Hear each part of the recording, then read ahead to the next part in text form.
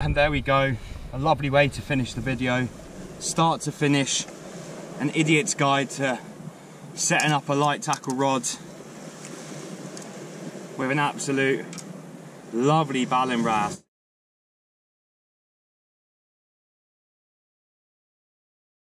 What we're going to do is we're going to start from the rod, the reel, the line, and we're going to go from the very start, 101, idiot's guide to LRF fishing. Start fresh, like you've never done it before. Might help someone, might not. You might think I'm an idiot. I think I'm an idiot. We'll go from there. My weapon of choice has to be the HTO Rockfish19 rod. These rods come in all shapes and sizes, but they're cheap. This one's a 3 to 15 gram rod. It's about 7'4" in length. It's perfect for getting into those small nooks and crannies around harbour walls, marinas, rock. Reel, I use a 1000 size Shimano Sienna. Perfect, fits the rod very well, does its job, pretty durable. Also, you want a reel that fits nicely onto your rod, gives a nice bit of balance, isn't too strenuous on your wrists, and has a nice balance for when you're fishing lighter kind of lures. If you're really that stupid, that goes in there, just like that. This bit clips into there and it becomes nice and tight. Rod and reel connected perfectly, nicely weighted, does the job. Let's get some line on it. When putting line onto the reel, you want to flick your bear line over. You don't want to be tying your line straight onto the actual spool itself, so just give it a flick. Twang noise, mine doesn't because it's nice and old. This is what I'm using, Sunline. The sunlight hurts my eyes. This is a 0.8, it's about £10 in line. I love my bright colours when LRF fishing. I like to be able to see my line in between the rocks, like the pillars in the harbour. Anywhere, it's just really nice to be able to see. 120 metres, we probably won't get all of that onto the actual reel itself, but we'll give it a go. You want to get it on as tight as possible. Now I've taken the tag end off there, you can see it's freely coming off. Next, I'm going to put the line through the first eye on the rod, like so, and then it can freely pull through. Take all of that slack, and then what we're going to do next, we're going to tie it onto the reel itself. We're going to take this line here and we're going to make a loop like this around the reel itself, which is going to sit just like that. That gives it a little bit more of a tighter grip on the reel, and it's just stopping it from preventing it slipping as on the spool.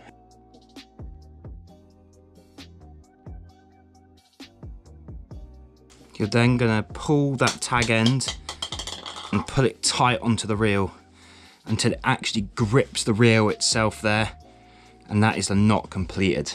So moving forward with actually putting the line onto the reel, especially when using very light line with a very thin diameter, I don't want to put too much braking strain on it. So what I'm going to do, I find that line grips the reel better when it's wet. So what we're going to do, we filled in a bucket and it's about 3 inches of water. We're going to put our line in there just like so.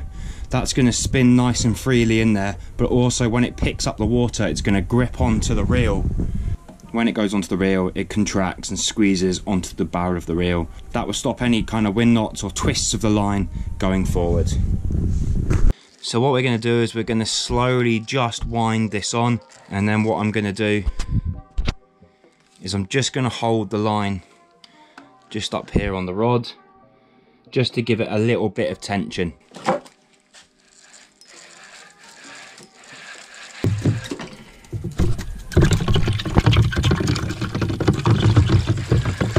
As you can see, the line is actually filling up nicely on the reel. Always good to make sure at the start that the lay of the line is equal on the barrel. You don't want it to start preloading at the bottom and being thin at the top.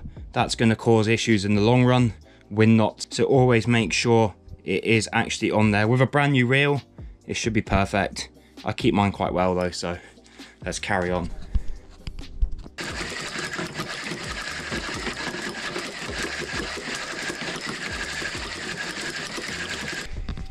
So as you can probably see, I've just got my finger on it so the line doesn't actually roll off, but we have just slightly underfilled it. I would not recommend filling it up over the lip. It doesn't matter if you don't use all the line, there's probably only about 10 meters of line left on there, but that's looking absolutely perfect. 10 pound braid, 1000 reel, about 110 meters of line on there. Absolutely perfect for what we're going to be doing. Let's tie a small kind of leader knot. Moving forward, we're going to add some fluorocarbon to it.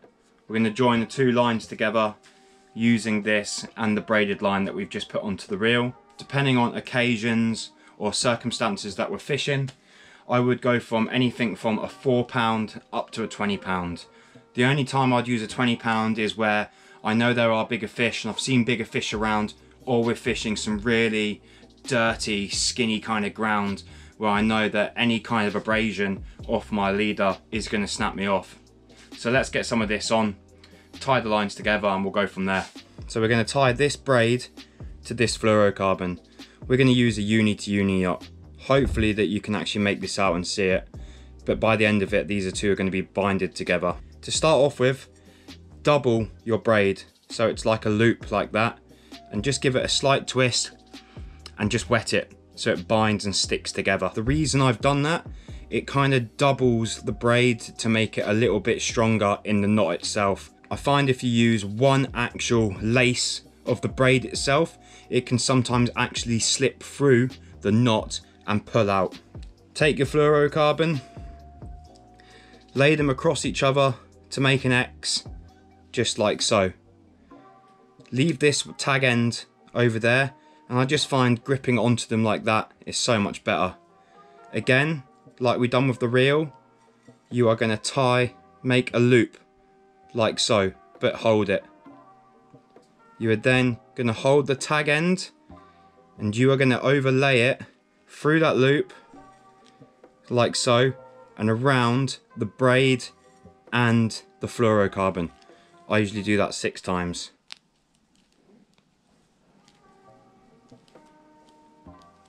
Perfect. That's going to wrap around the actual lines themselves, and then I'm going to slowly pull these two tag ends away, holding this end. And what that's going to do, that's going to tighten that knot up and become nice and strong together. I don't know if you can see that now, but that's it. Okay, then we're going to do the exact same thing on the other side. Hold both tag ends there in that hand. You know that knot's there now to secure it, you're fine. You are now going to make a loop again like so. Hold those, bring that tag end through that loop, combining the actual fluorocarbon and the braid like so. Again, you're going to hold the tag end. This time you're going to pull the tag end of the fluorocarbon. This is going to slowly bring them together. Give it a little bit of moisture on both sides, and then what you're going to do is you're going to pull these two together. Once the tag ends are actually tied together like so, hopefully that you can see that, there are going to be some slight tag ends actually off the end. This is where I would recommend a jet lighter and just burn the edge. And there you have it. 2 lines tied perfectly together. Nothing too fancy, nothing too special. We are only fishing for lighter, small kind of fish, so an FG is just a bit of overkill for this. I would usually have about 3 foot of fluorocarbon. Nothing too much, nothing too small, something to kind of work off with, and just in case, if you do break off, you do have a chance of retying and using that leader again. We have our fluorocarbon on, we have assembled the rod, we've added the reel, we've relined the reel, we've added a fluorocarbon leader.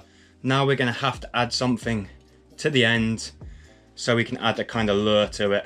I know everyone has their own type of way of tying their lures, but I like to mix up my lures as much as possible. So I'm going to use this small little clip. Easy to take a lure on and off, and very robust and don't break very easily. As you can probably see, there is a loop at the bottom. It's like a upside down 8. You want the smaller loop at the bottom and the bigger one at the top. You're going to put the actual line through the loop, and I'm going to use something what I call a fisherman's knot. You are going to lay the lines together just like so, and with your tag end you are going to bring that back around again and make a loop. Again, just like you did before with the braid and the fluoro when actually tying the leader, you are going to bind them two together like so. Going to go through it 3 times. You are then going to pull the tag end and that away from each other so the knot sits perfectly just like that.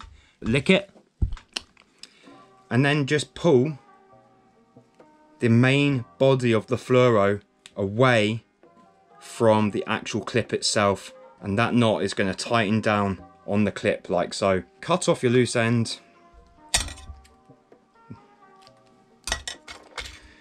burn the end, always burn the end of my knot, just so if it does one day pull through, it stops at the blob, that knot shouldn't pull out. We are now ready to put a lure on there.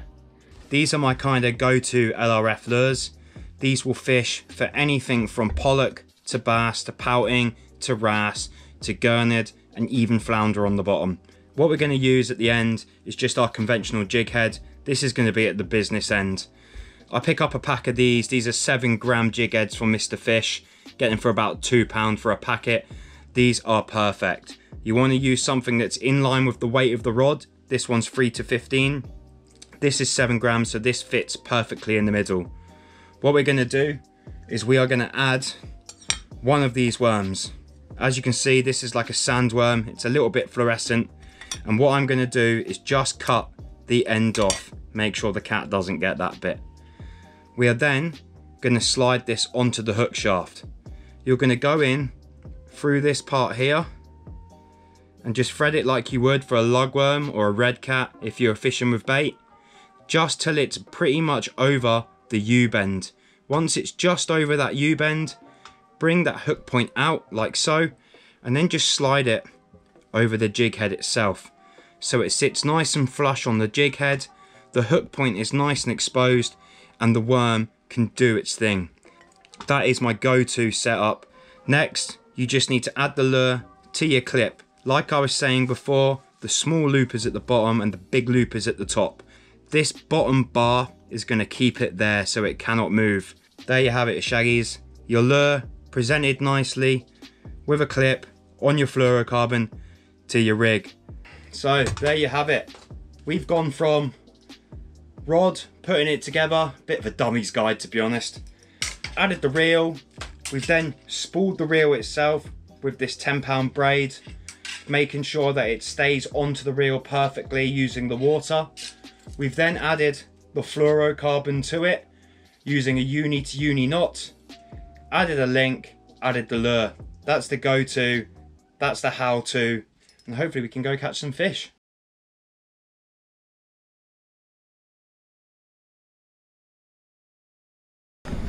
So we've now set up the rod. We've made it to our destination where we're going to fish. I've chose the harbour. It's on Jersey's north coast, somewhere out the wind. It's blowing a strong southerly today. So I've just nipped out to try and get a fish on the light setup that we've just created. As I was saying, we've got the rockfish, the 1000 reel, the fluorocarbon, and the small lure on a jig head. Hopefully we can get a fish, show you that the setup actually works, and then you can go and use it again in your own time. Let's do this. What we're going to do is flick the bail arm over, give it a cast. I'm going to let the line come off the reel, let it sink to the bottom, flick the bail arm back over, and just tighten up my slack. As you can see, the rod is nice and straight, always keeping tension on the line, so when the line's falling with the lure, you can feel the lure and any touches by any fish. I'm going to keep winding up until it's on the bottom, which it is now. All I'm going to do is slowly reel it in, just flick my lure. All I'm going to do is slowly bring it in and just flick my lure. Just keeping that lure off the bottom and just touching, seeing if we can pick up anything. Always keeping control of the rod, always keeping intact with the lure.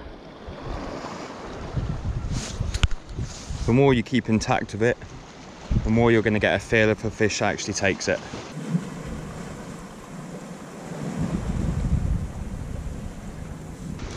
Different techniques I like to use are, especially with the light kind of rods, it's something that I call teabagging.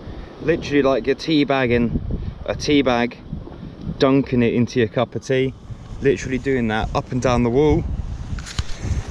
A lot of time the fish are sometimes very close to the wall. Oh, and we've got our fish, I think. Oh yes, we've got a good fish.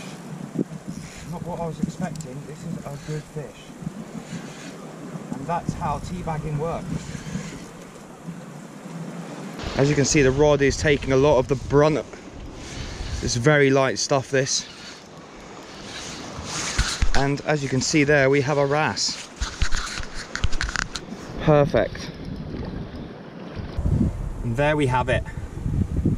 From not even having the setup, to everything assembled, and to putting it into practice and catching a fish. This is a native species to Jersey and the UK. This is a Ballon wrasse. Absolutely gorgeous. You'll find these around any of the harbour walls, in rock pillars, anywhere where there's a bit of structure. These guys will be around. As you can see, what I'm going to do is I'm just going to flick the lure out. A lot of the fish, when you're light lure fishing, are very close to the structure. This is why I said it's very good to have a smaller length and rod, so you can get around these rocks that are underneath, these submerged rocks and against the wall. So let's hope we can get another one. Let the line out all the way to the bottom, reel in your slack, leave it, and just teabag and just teabag and just teabag, teabag, teabag, teabag, teabag. This time there's a big submerged rock just here, but there's a channel that runs down the side.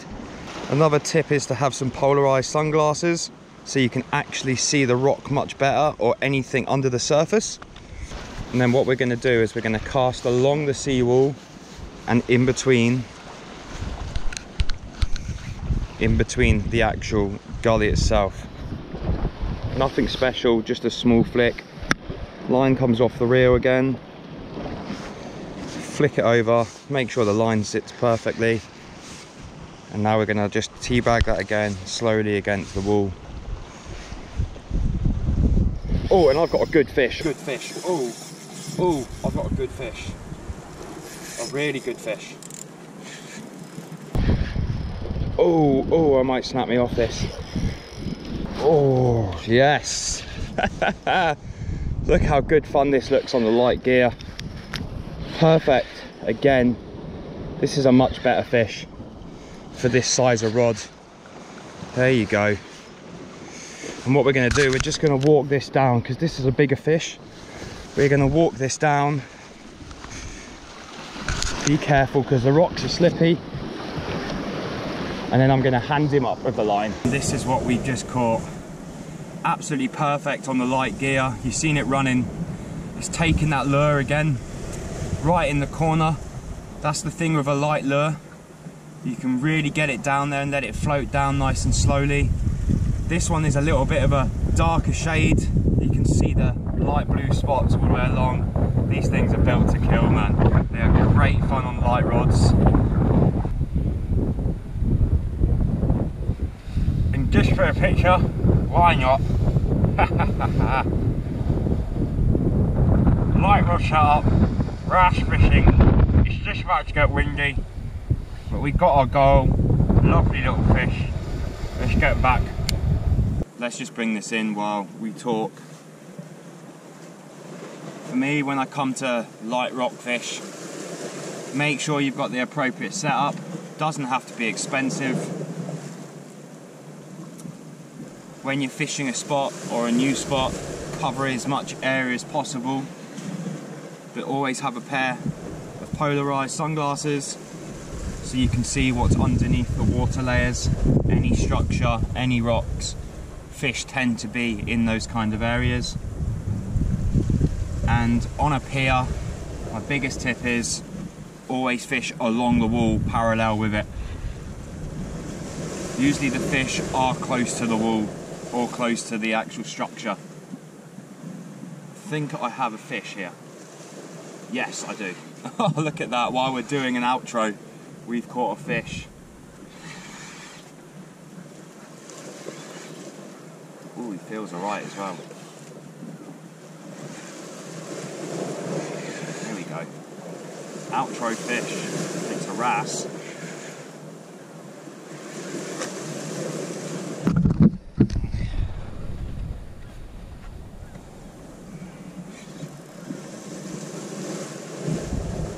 As you can see, that thing is really putting a nice bend into this reel. Could be the same fish. He's angry. And there we go. A lovely way to finish the video. Start to finish, an idiot's guide to setting up a light tackle rod with an absolute lovely ballan wrasse. It's actually a different fish. Look at the reds on that. Lovely colour. A beautiful marked fish. These go like absolute of a shovel, man, on light gear.